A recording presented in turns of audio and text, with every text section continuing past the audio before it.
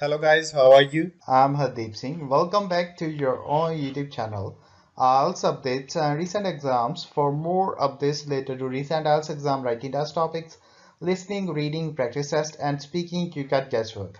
Please guys participate in everyday listening and reading practice test to achieve your desired band score in your actual IELTS exam. Please hit the like and subscribe button. Press the bell icon for the upcoming notifications. Don't forget like, subscribe and share my YouTube channel and my Facebook page, IELTS updates and recent exams. Part 1. You will hear a telephone conversation between a travel agent and a school principal who is organising a school tour for a group of third-year students. First, you have some time to look at questions 1 to 3.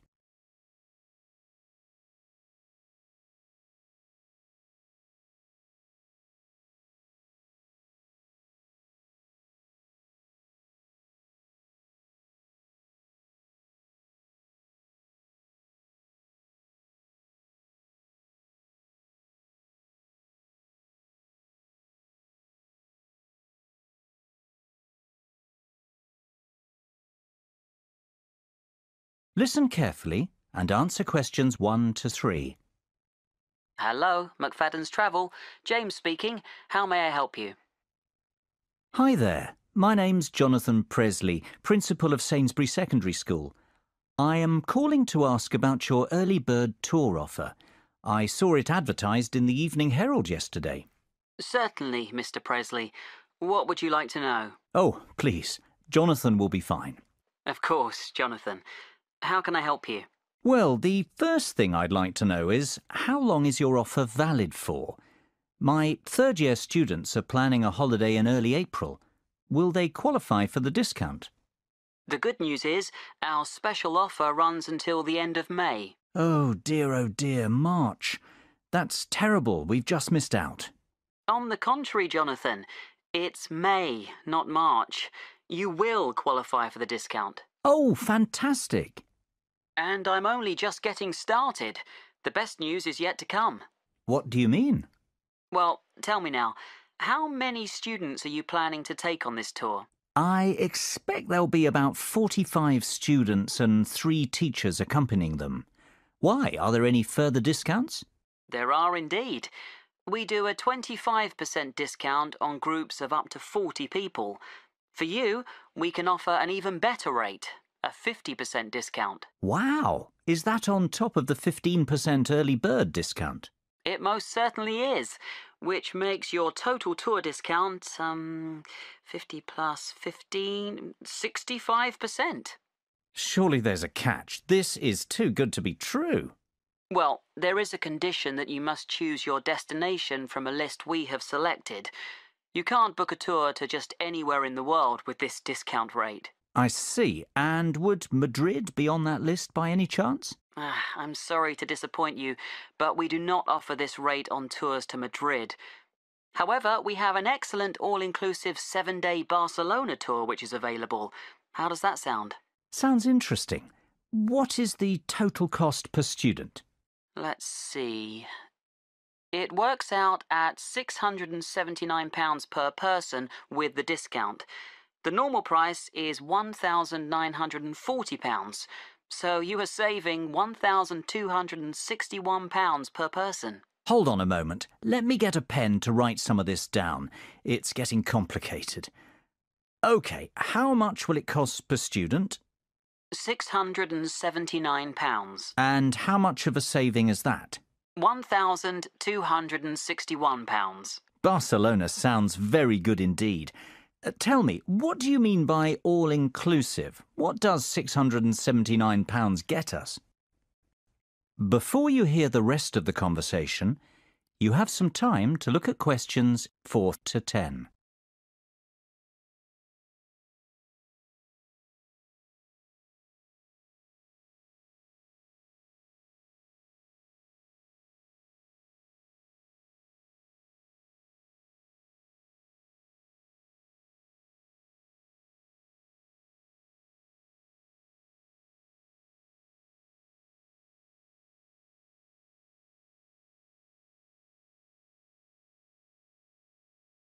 Now listen and answer questions 4 to 10.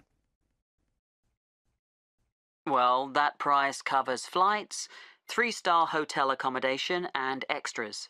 James, I must say I'm very glad I called you this morning. This is a fantastic deal. It covers flights, accommodation and what else? Plus airport taxis, breakfast every morning, a city tour and theatre tickets. Great. And what about the teachers? The teachers can travel free of charge with the students. Well, I might just go on this tour myself. I've always fancied a trip to Barcelona. But for the children's sake, of course. Of course. Now, let's get to work on the booking. Exactly when were you planning to leave? The 7th of April, if possible. Yes, that's available. And can you confirm the exact number of students, please? It's either 44 or 45. Let me see. Yes, 45. Exactly 45 students. No, sorry, in fact that's 46. I forgot about Jenny McCarthy. She sent her application in late, so it's not in the same pile as the rest. So that's the 7th of April and 46 students, correct? Yes, perfect. And 3 teachers. Is there a morning flight? Yes, your flight is at 7 a.m. on Monday the 7th of April. Arrive at the airport 2 hours before departure. The flight will take about 2.5 hours and you'll land at 10:30 a.m. local time. How does that sound? Sounds great. Can I give you my email address to confirm the rest of the details? Of course. It's jonathan.presley@sainsbury.com. That's JONATHAN.PRESLEY@SAINSBURY.com. And we'll pay by credit card if possible. That'll be perfect. What's your card number? It's 6676 6654 9743 1251. Expiry date 01 Jan 2015. And the name on the credit card? That's my own, Jonathan Presley. So £679 times 46 students. I'm going to charge £31,234 to your credit card. That's the total cost. Sounds fine. Great. Well, I think that's all we need for now, Jonathan. It's been a pleasure doing business with you. If you have any questions, please don't hesitate to give me a call. We'll be in touch next week to confirm the booking details. OK, and thank you very much for your help, James. Bye for now. Bye-bye, Jonathan. Speak soon. That is the end of part 1. You now have half a minute to check your answers.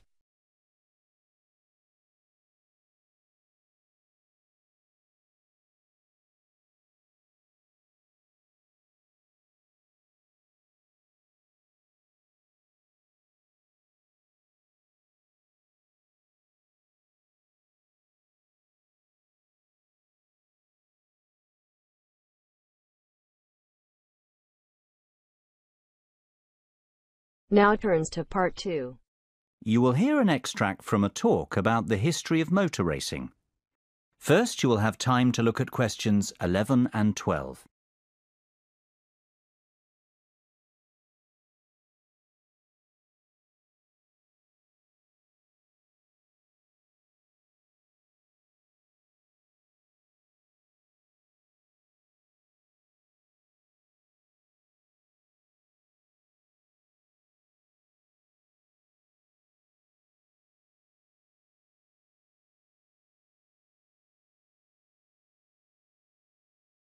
Now listen carefully and answer questions 11 and 12.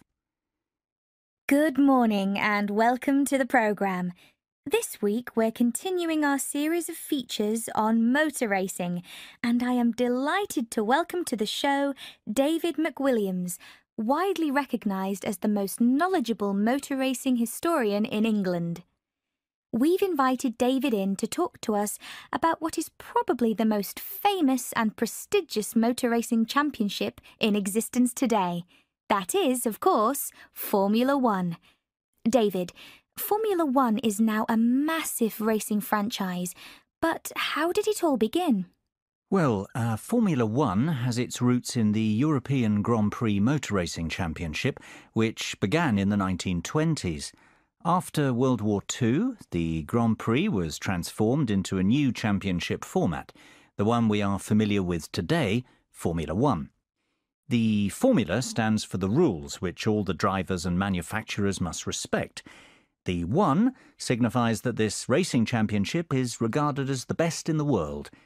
The first World Championship race was held in 1950 at Silverstone in England. It was won by Italian Giuseppe Farina in his Alfa Romeo. Farina narrowly beat his teammate Juan Manuel Fangio of Argentina to the title, yet it was Fangio who would go on to dominate the sport for the rest of the decade, winning 5 World Championships. As the years went by, the sport became a global phenomenon and grew from strength to strength, becoming the biggest commercial sport on the planet. Before you hear the rest of the conversation, you have some time to look at questions 13 to 20.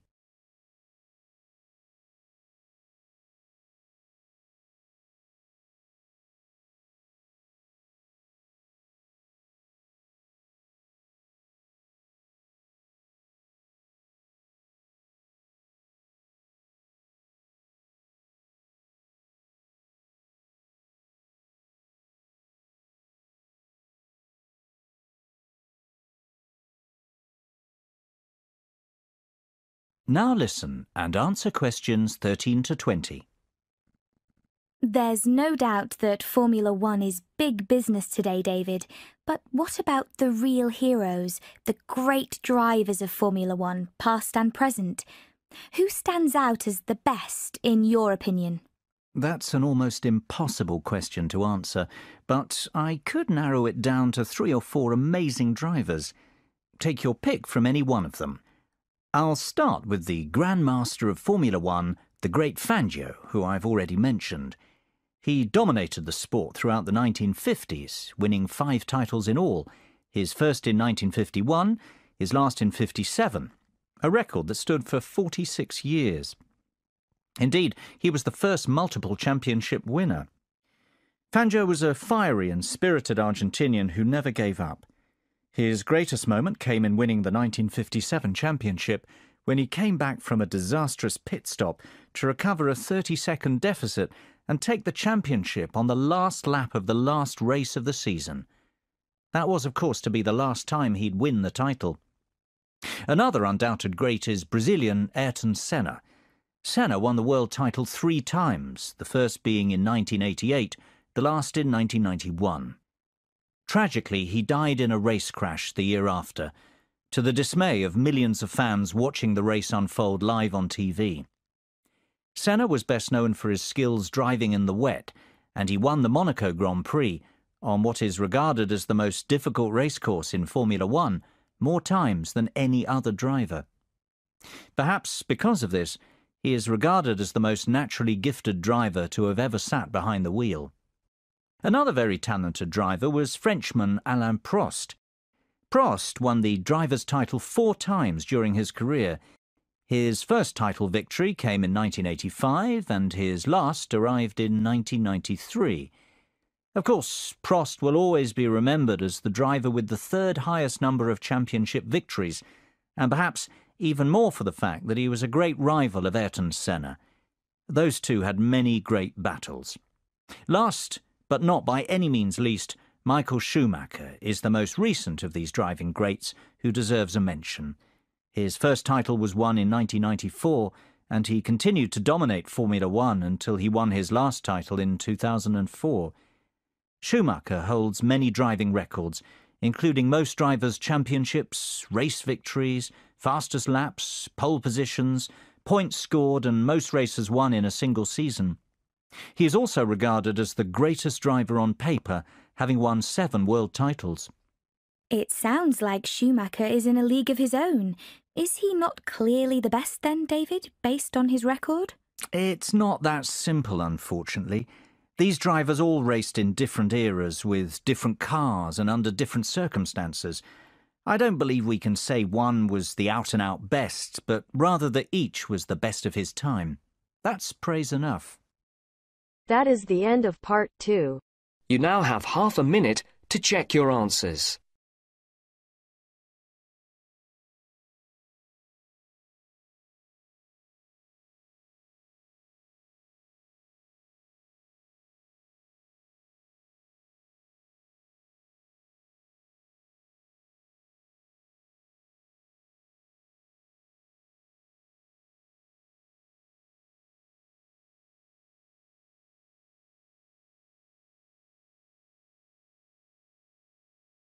Now turns to part 3.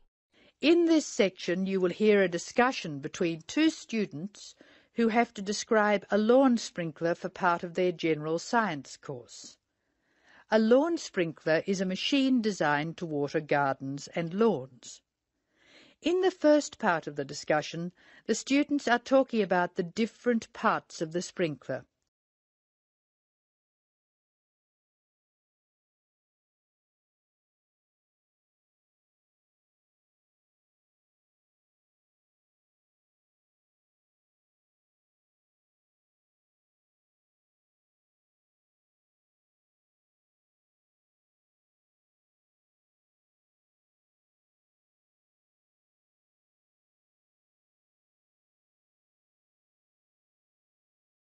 Now listen to the conversation and label the parts of the sprinkler on the diagram. Hello, Scott. I believe you're going to be my partner for this practical session. Have you got the model set up? Yes, it's right here. The instructions say we have to describe it first and label the diagram. I've started from where the water enters the machine. The water enters through a hose pipe and then it turns a water wheel. You can see where the wheel is marked by an arrow pointing upwards. It's called a water wheel because it's designed so the water will catch against the wheel. This action spins a series of gears. How are you going to describe the gears? There are two worm gears, one vertical and one horizontal. The horizontal worm gear drives a circular gear. That gear is connected to a crank which changes the motion. The crank is already labelled. Do you see the two white arrows? I see. Okay. The water has passed across the water wheel. Then what? Okay. Then you could say the water passes through the spray tube. Yes, I see. And the water is then spread over the lawn through holes at the top of the spray tube. How are you going to describe the base? How about this? The sprinkler stands on a base consisting of two metal tubes which join at a hinge at one end and continue into a plastic moulding at the other. That's certainly starting at the bottom. Do you want to mention that there's no water in the base? I don't think that's necessary. If you look at the diagram, it's easy to see that the only metal tube to contain water is the spray tube. You can actually see the water coming out of it. Before you hear the rest of the conversation, you have some time to look at questions.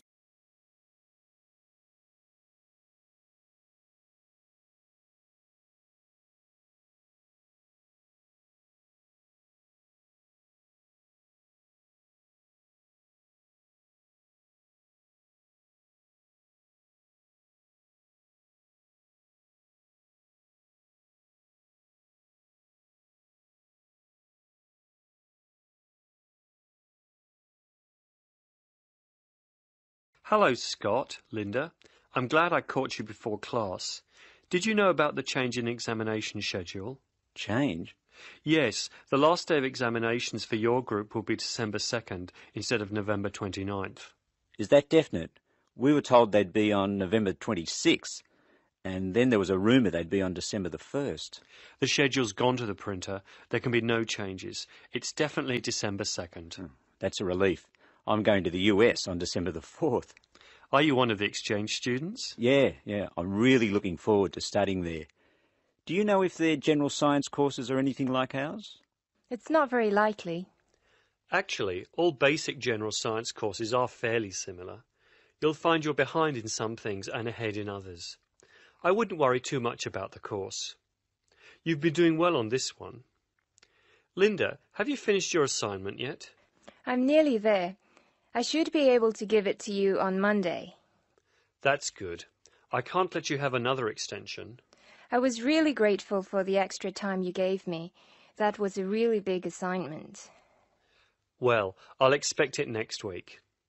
Now, would you like to hear the details of the timetable? Oh, yes, please. I've just finished putting it on the notice board downstairs. Basically, you'll have 4 examinations. General Mechanics is in the morning of December 1st. Physics and Maths are on the afternoon of the same day.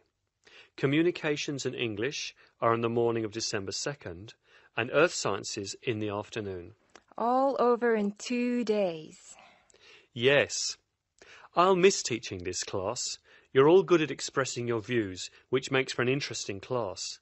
Some of the other first-year classes won't talk, and they're rather boring to teach. That is the end of part 3. You now have half a minute to check your answers.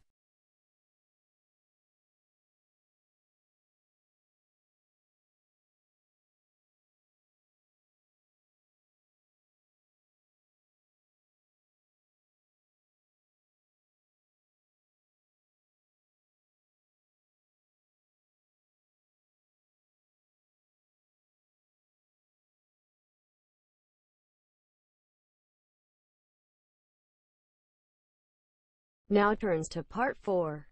In this section, you'll hear a conversation between a tutor and a student about the strategies of note-taking. First, you have some time to look at questions 31 to 40.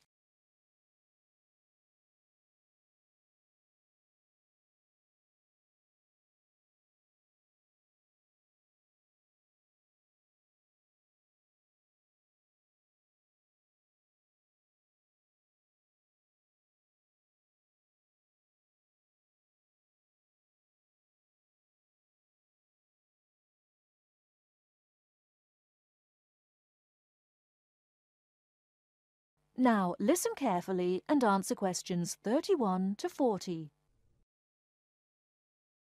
Hi, Mr. Smith.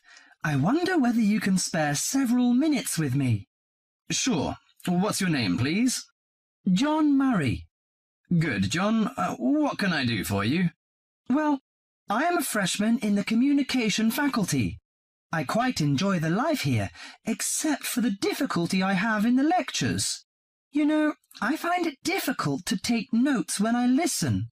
If I take notes on my notebook, I can't concentrate on the lecture. But I feel frustrated after the lecture if I don't write down anything. As we know, note-taking is a complex activity which requires a high level of ability in many separate skills. At least 4 important skills are needed. 4? I don't expect so many. I think that needs 1 or 2 skills. Firstly, you have to understand what the lecturer says as he says it. That means you should try to develop the ability to infer the meaning of unfamiliar words from the context. You cannot stop the lecture in order to look up a new word or check an unfamiliar sentence pattern. Yes, that puts the non-native speaker like me under a particular severe strain. Often I may not be able to recognize words in speech which I understand straight away in print. So the ability of inferring is important. Of course, you won't always be able to do this successfully. You must not allow failure of this kind to discourage you, however. It's often possible to understand much of a lecture by concentrating solely on those points which are most important. But how do I decide what's important? Well, that's in itself another skill I'd like to tell you. At first, the most important piece of information in a lecture is the title itself. If this is printed or referred to beforehand, you should study it carefully and make sure you're in no doubt about its meaning. A title often implies many of the major points that will later be covered in the lecture itself. It should help you therefore to decide what the main point of the lecture will be. Besides the title, what should I pay attention to during the speech? A good lecturer often signals what's important or unimportant. He may give direct or indirect signals. Many lecturers, for example, explicitly tell their audience that a point is important and that the student should write it down. Unfortunately, some lecturers who are trying to establish a friendly relationship with the audience are likely on these occasions to employ a colloquial style. He might say such thing as, "This is, of course, the crunch," or "Perhaps you'd like to get it down." Although this will help the student who's a native English speaker, it may very well cause difficulty for the non-native speaker. You'll therefore have to make a big effort to get used to the various styles of his lectures. I see. You mean I should get used to some colloquial expressions of the lecturer and write down the points he recommends us to take? That's right. And it's worth remembering that most lecturers also give indirect signals to indicate what's important. They either pause or speak slowly or speak loudly or use a greater range of intonation, or they employ a combination of these devices when they say something important. So I should be aware of this and focus my attention accordingly. If I can catch the main points, how can I write them quickly and clearly? Good question. That's a problem that most students find hard to solve. Having sorted out the main points, you have to write them down. In order to write at speed, you may find it helps to abbreviate. You can also try to select only those words which give maximum information. There are usually nouns, but sometimes verbs or adjectives. Writing only one point on each line also helps you to understand your notes when you come to read them later. I see. The last but not least skill to learn is to show the connections between the various points you've noted. This can often be done more effectively by a visual presentation than by a lengthy statement in words. Thus, the use of spacing, of underlining, and of conventional symbols plays an important part in efficient note-taking. In this way, you can see at a glance the framework of the lecture. Thank you so much, Mr. Smith. I think I'll employ the methods in the next lecture. That is the end of part 4. You now have half a minute to check your answers. So guys, don't forget like, subscribe and share my YouTube channel and my Facebook page, IELTS updates and recent exams. For more updates related to recent IELTS exam writing test topics, listening, reading, practice test and speaking, you got guesswork. Please guys, participate in everyday new IELTS listening and reading practice tests to achieve your desired band score in your actual IELTS exam. For more IELTS material, visit my official website www.ieltsupdatesandrecentexams.com. The link is given below in the description. If you need PDF files of latest IELTS material, then please join my Telegram channel. So guys, please write your score below the comment section. Again, thanks for listening. God bless you all guys. Stay tuned, stay safe.